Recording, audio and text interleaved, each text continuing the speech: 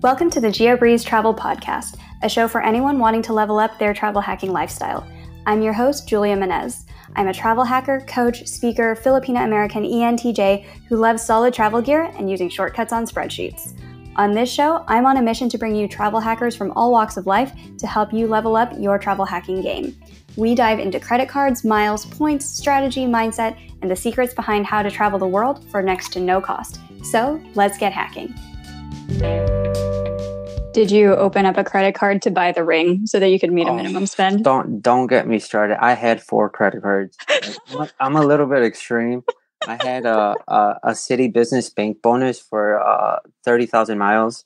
I had an offer for my Marriott Brilliant card to spend like $1,000 to get 10,000 Marriott points. I had my Chase in cash, and I forget what other fourth. Oh, another City Advantage actual personal credit card. And I was talking to the manufacturer of the ring, and I was like, I need to pay with 4 credit cards. And they were like, whoa.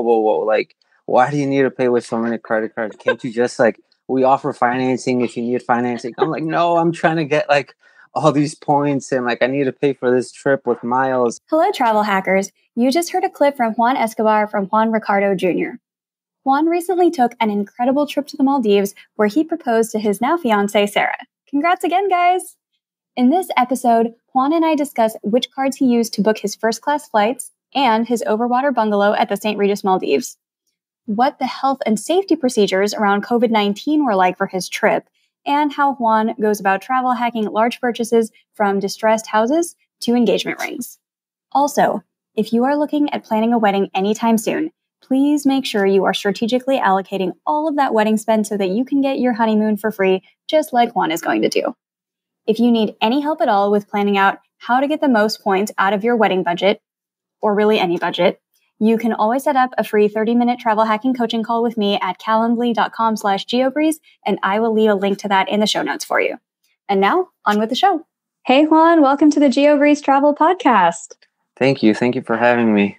Of course, I am so excited to hear about this Maldives trip and your proposal and everything that went into it, because there's so much that goes into this, from what credit cards do you buy the ring with, and how did you set up flights, hotels, everything like that. But before we get into all of the juicy details, how did you get started with points and miles in the beginning? Yeah, I actually stumbled into this hobby by accident. I was always interested in credit cards growing up. I don't know why I wanted one, but I just wanted a credit card, so I didn't know about benefits or cashback or points or anything. So it was around 19 that I just applied for it was a Chase Freedom, and I got rejected.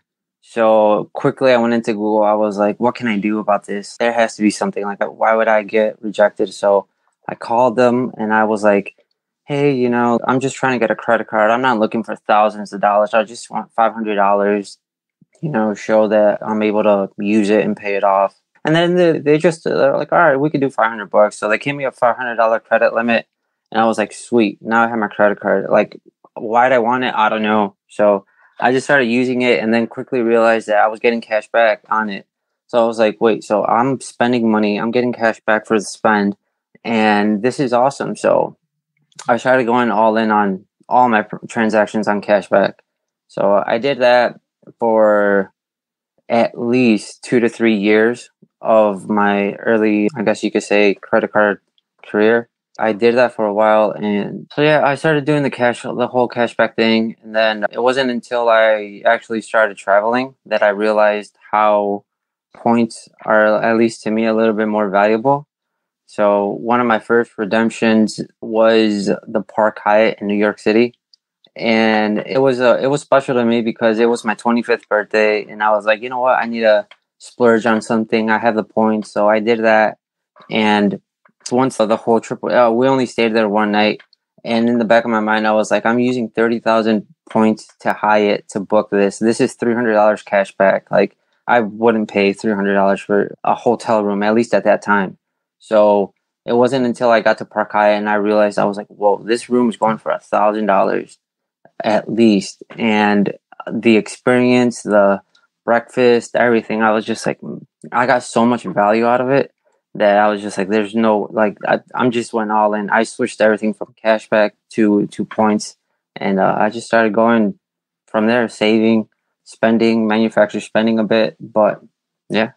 What were some of the first credit cards that you opened once you were like, all right, I need to do travel points and not just cashback points? Yeah, I just went all in with Chase first. I got the Chase Sapphire Preferred, and then I got the Chase Freedom Unlimited.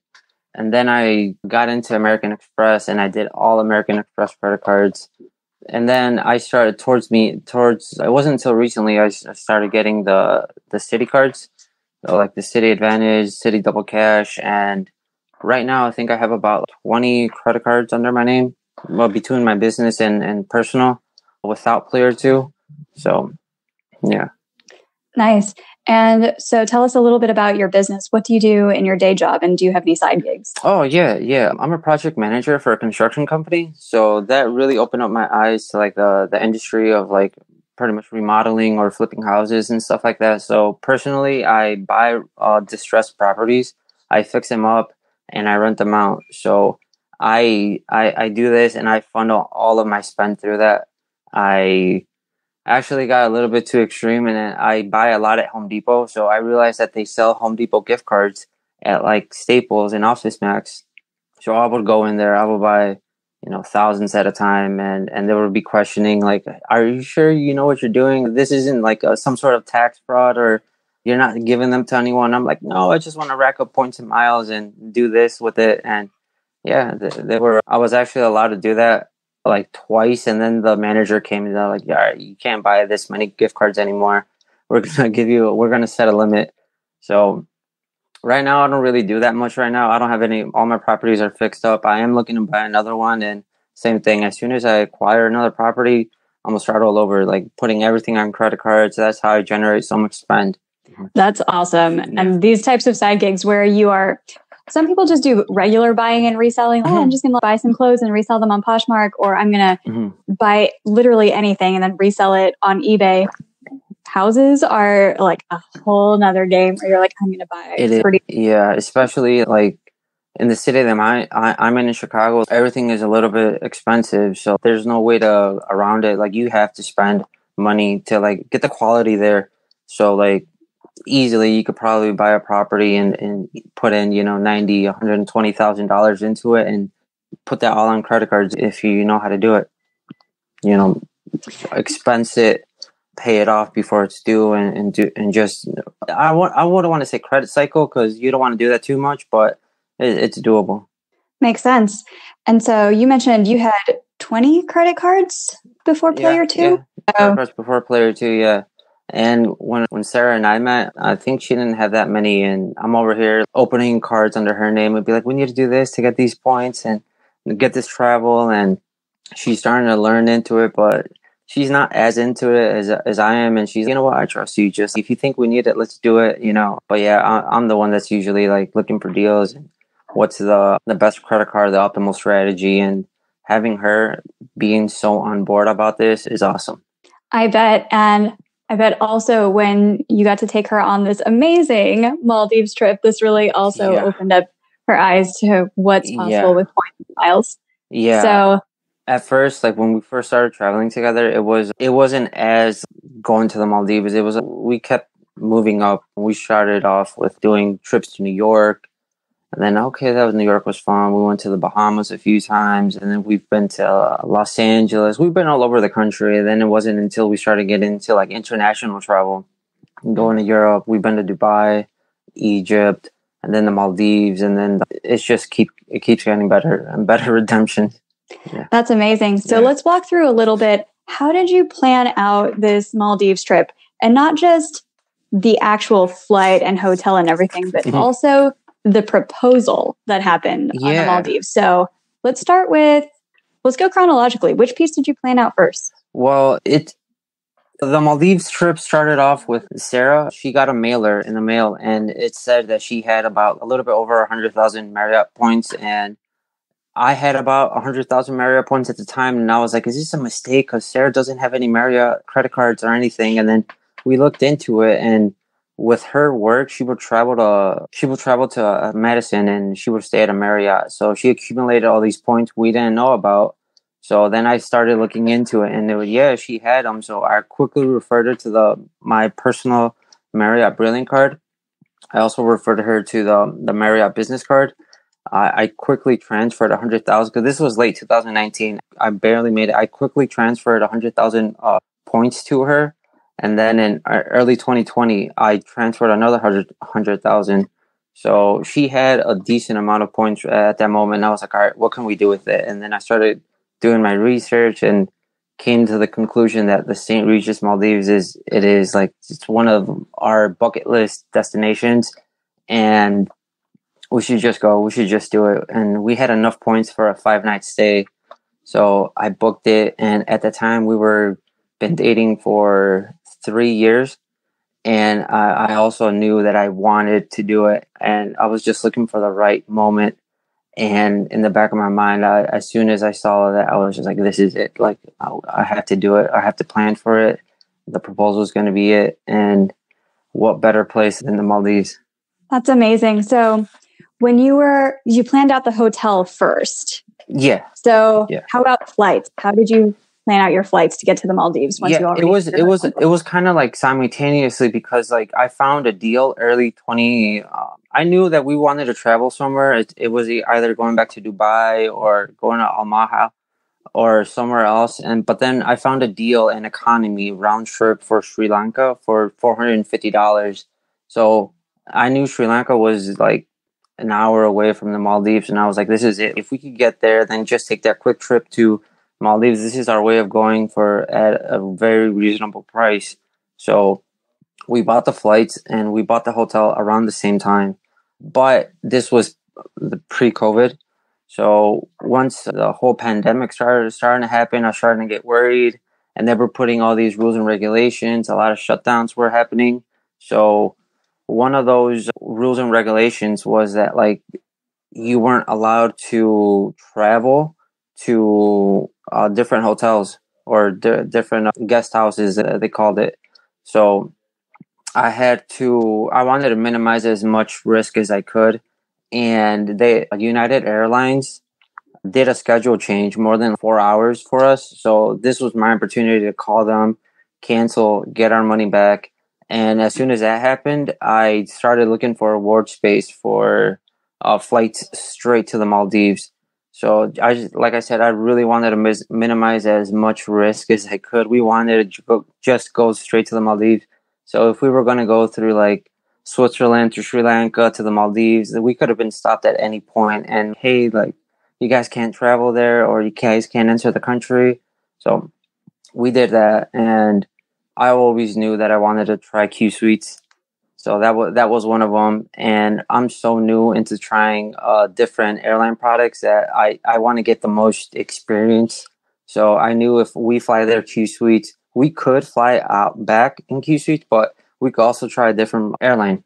So that's why I was researching, and I came to the conclusion that you know what, we should do Turkish on the way back, and Turkey does allow Americans to enter, so I knew they were somewhat flexible for us to travel through. So that's what I did, and I was like, we're gonna go from Chicago to Doha to the Maldives, and then Maldives to Istanbul to Turkey, and that's gonna be our itinerary. And yeah.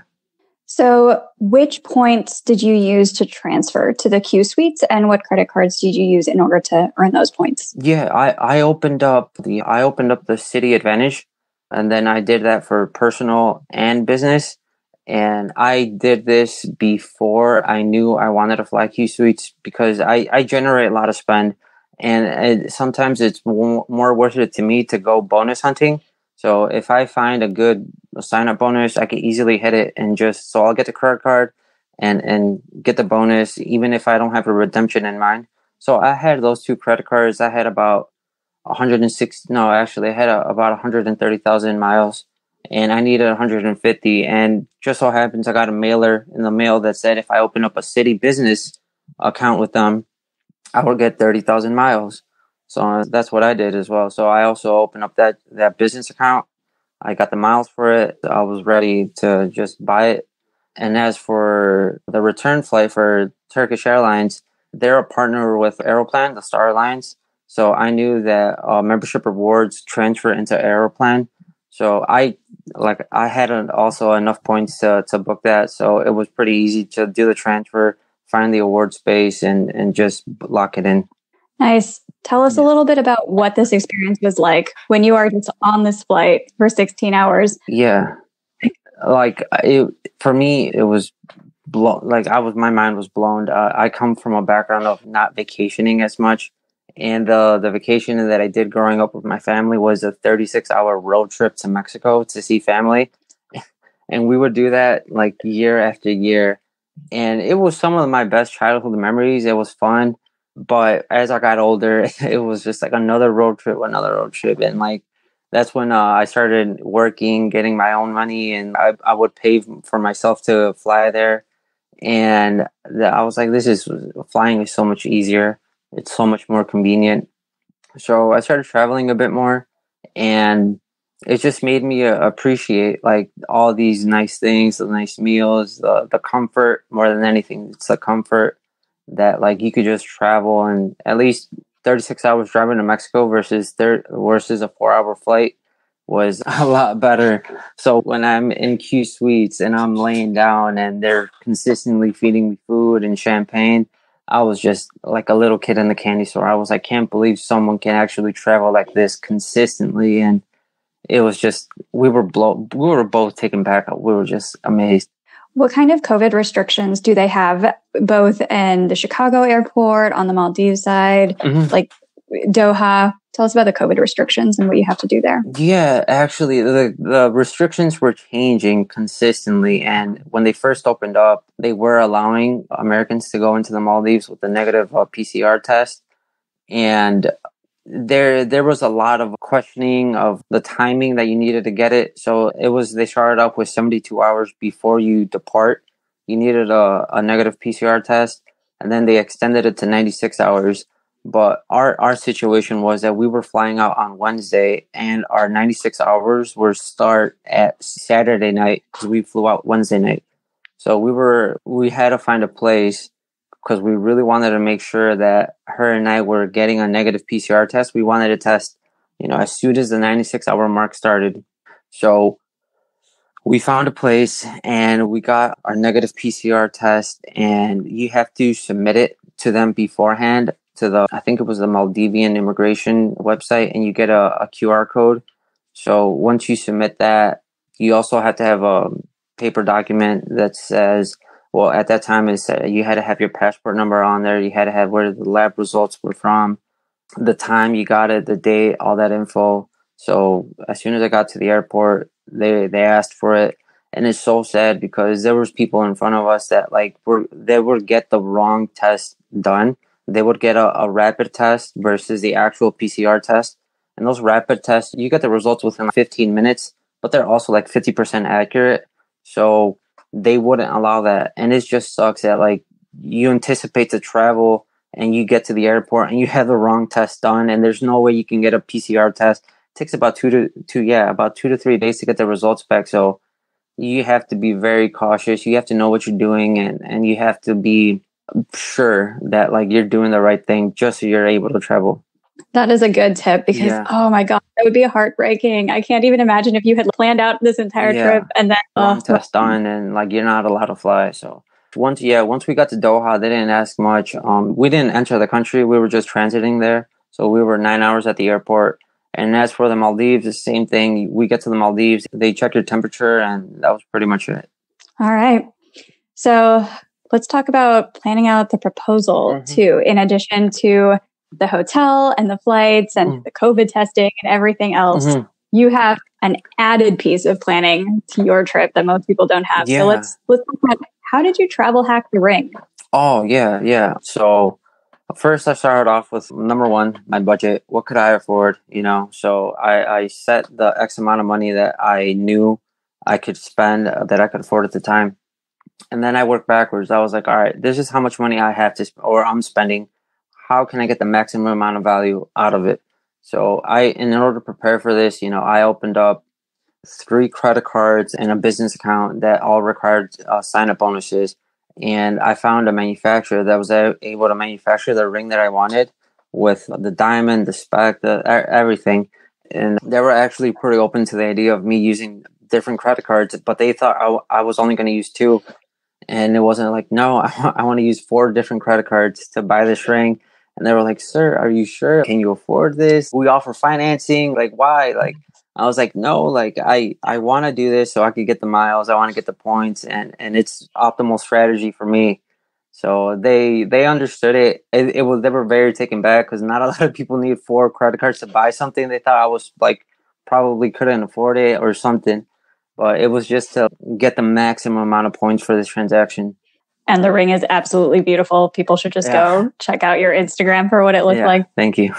All right. So let's talk about the actual experience in the Maldives. Mm-hmm. Tell us about your hotel experience, what the food was like, what the weather was like. Awesome. The St. Regis honestly stood out so much. Their hospitality service is amazing. In order to plan for the proposal, I was consistently emailing them. I was talking to them. I was like, all right, what can I do? What are different ideas? And they're so helpful.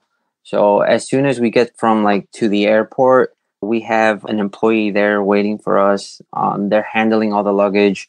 And one thing about the Maldives is they have seaplane transfers. And that's not part of the hotel or the resort. That's a different company. So they handle the check-in process, the checking in our luggages, and they also give you an amenity kit and stuff like that. So and the St. Regis has their own lounge at the seaplane terminals. So you're not just waiting for your seaplane; you're sitting in a lounge where you have food, drinks, you can shower. And so they're very top notch. And as soon as we got to the actual island itself, the Maldives itself, I mean the resort. As soon as we got to the resort, our butler knew our names.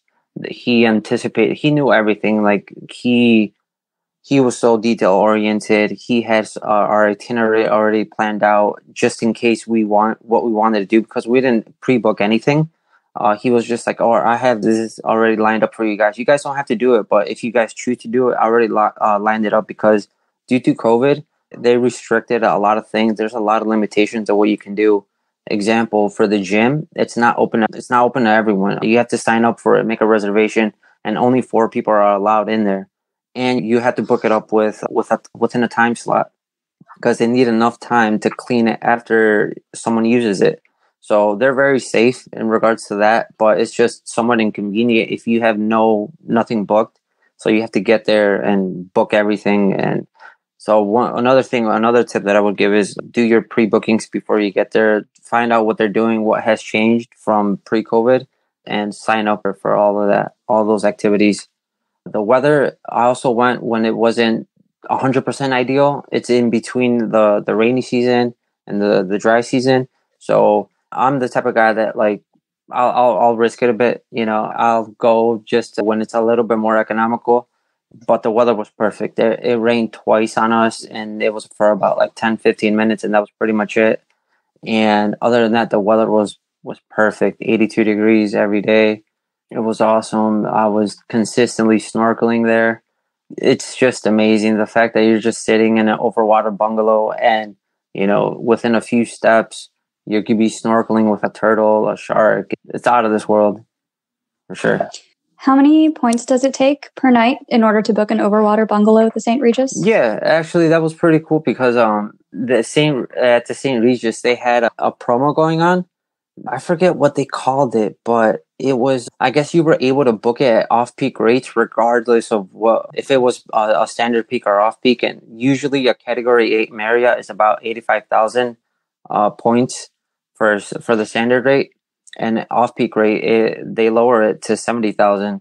So I think at the time, a 7-night stay.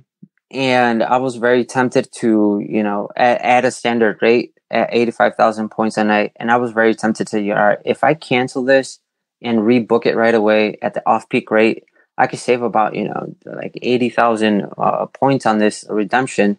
So I looked into it, and I've read a lot of horror stories online of people canceling their reservation, and then it's not becoming available again for them to rebook it. So I decided not to, and I just stuck with it. I was like, the amount of points that I could save by doing that, but also running the risk of not having the reservation, I just wouldn't do it. So at the end, we ended up paying about 600,000 points, and then we also they give you an option to upgrade. So we just had a regular overwater villa, but for $75 a night, for every night you're there, you could get upgraded to the suite. So we ended up paying $600,000 or 600,000 points for the entire trip, plus $75 per day to be upgraded into the St. Regis suite. So I thought that was an amazing deal. Yeah. Nice. The hotel looked absolutely incredible from the pictures. Yeah. At what point in the trip did you actually pop the question? You know, that's first things first. Like, I need to do this right away. You know, I just can't wait. Like, I'm so excited, and I was afraid of maybe, you know, so accidentally telling her, or like maybe she'll catch on. So I was like, first things first, I have to do this right away. Day one, as soon as we get there, we arrived to the hotel like around 11 a.m. And I was like, all right, we could use that day as like to recover, because it is a 12-hour time difference from Chicago. So I was like, we're going to be pretty jet lagged. And it was perfect because she actually fell asleep like around 7 p.m. And I quickly called my butler just to double check everything. I was like, all right, this is what we have lined up. I just want to make sure everything can be done correctly. And then he's like, Juan, don't worry, I'll take care of it. And I was like, what about the weather? What about this? What about that? He's like, all right, if it's weather, then we can obviously move it to the next day. And so this is a plan. All right, you guys are going to be at your suite. I'll pick you guys up. We'll go to the whale bar for a drink. You guys can relax. And then we're going to the restaurant. Tell her it's going to be like an indoor restaurant, nothing out of the ordinary. And I'm going to drive you guys through this like little hidden road, and then we'll appear to the beach, and that's where you'll have your outdoor dinner. And that's how we did it. And so I told her, I was like, oh, hey, you know, we're going to be having dinner. And then, yeah, we were going to be having dinner. We did all that. And then we arrived to that day we went to the beach, and she saw from afar like the setup, and she's, oh man, like that looks so nice, and this and that. We should do that one time if we have enough time. We should do that. And I was like, oh crap! Hopefully she doesn't put it together, because that was actually for her. Like, they were setting up for that night for ourselves. Another thing that we did was when we were driving to the whale bar, she also was like, man, the weather's so perfect. Like, we should just be outside. The sunset's perfect. Everything is beautiful. And then she's like, Juan, I really want to do like a beach dinner while we're here. I'm like, oh, okay, yeah, maybe towards the end of the trip, or we could talk to our butler, see what he recommends. And yeah, we get to the beach site, and I showed her, and I was like, oh, this is all for you.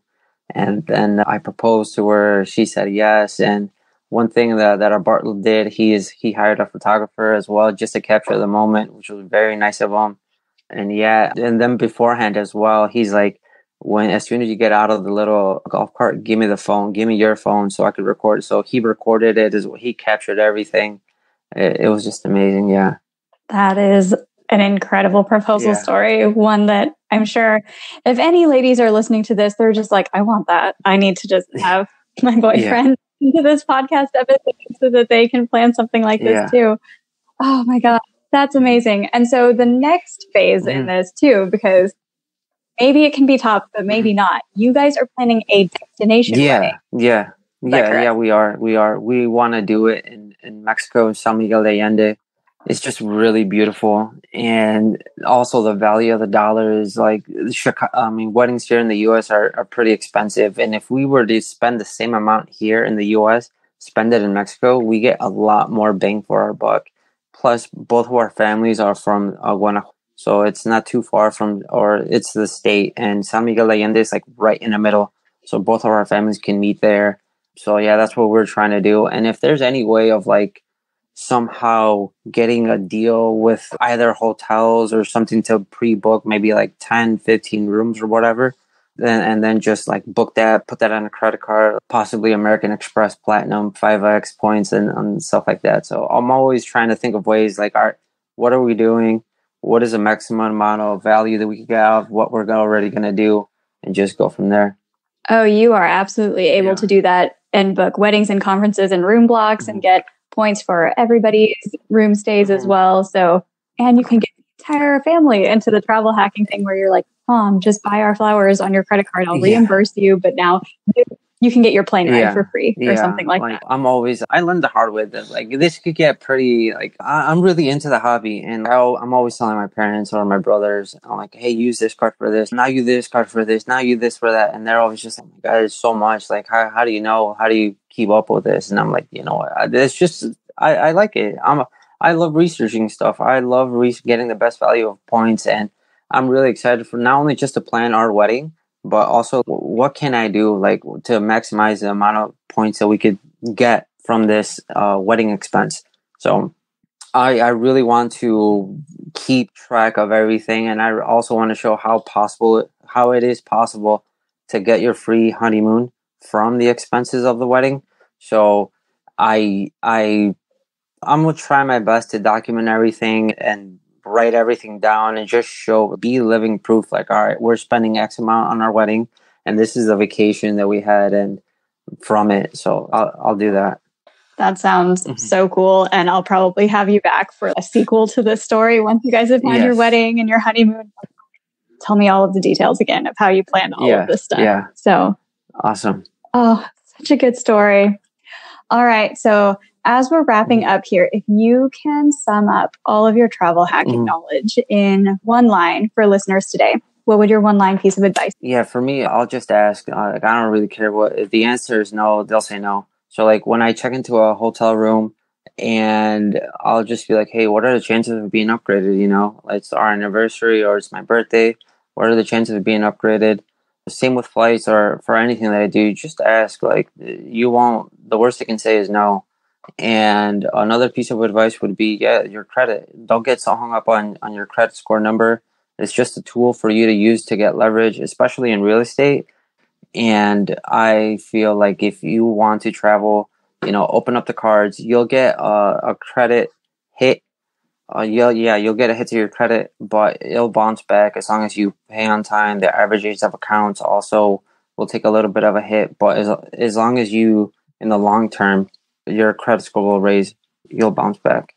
Yeah, that's such an important thing too, where a lot of people are like, I need to have a perfect credit score. But for the world of points and miles, and like you said, maybe real estate too, excellent is just as good as perfect. So if you can get a free vacation and take a dip of 15 points on your credit score, it's like as long as you're above a 740, you're going to get the best mortgage rates out there. So I feel like there's no point of trying to work towards getting an 800 or above or anything like that. So as long as you're above a 740, you could get any card you want. You could get some of the best interest rates out there. So I would definitely don't get I don't want to open this because my credit score is going to take no, just get it. Yeah. Yeah. Awesome advice. All right. And speaking of awesome advice, can you recommend somebody else on the internet that listeners should follow because they have awesome travel hacking advice? Yeah, I would definitely nominate Jed Albert. I love his content. I love all of his pictures that he takes. So if you can get him on the podcast, I would definitely be listening. Yeah. Yeah. Sounds good. Jed Albert. For anybody who does not already follow him on Instagram, like the dream feed of beautiful interior airplanes and hotels and everything. He is one of my favorite Instagram feeds as far as travel content goes. All right. And where can we find you on the internet? Yeah, you guys can find me at Juan Ricardo Jr. on Instagram. That's my personal Instagram. I also have a website, vasttraveling.com. I post a lot of reviews of the flights and hotels that I stay at, a lot of pictures, a lot of videos. I post how I booked the reservation. And if you guys need help with credit card strategies, or if you guys want to plan a big trip and you guys need help building up your point balances, you guys can contact me through there. We could set up a call. I offer free consultation right now. I'm also going to be posting a lot on how I plan on getting a free honeymoon with the wedding expenses. So if you guys want to follow that, I'll be posting and sharing a lot with that. Other than that, I'm an open book. I wouldn't tell you guys to do anything I wouldn't do when it comes to, building up your points or manufacturer spending. If you guys have any questions or concerns, contact me there. But other than that, I had a blast talking about this. I feel I could talk about this all day. So yeah, talk to you soon. That sounds so great. Well, thank you so much for coming on the show today. It has been such a blast getting to talk with you about your Maldives trip, your proposal. Congratulations again. And I look forward to hearing about how you do your destination wedding and your honeymoon on points and miles too. Thank you.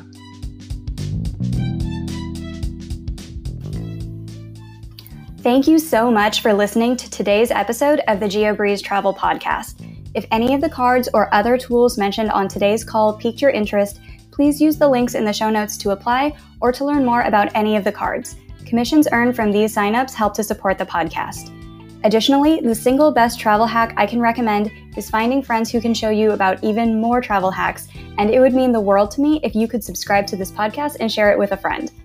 And if you would like to meet even more travel hacking friends, come join one of our travel hanging hangouts. We discuss behind the scenes tips, celebrate each other's wins, and mostly just enjoy being around other people who enjoy this hobby just as much as you and I do. If you would like an invite to the next one, just head over to geobreezetravel.com/hangouts and sign up to be on the invite list. See you there, take care, and happy travels.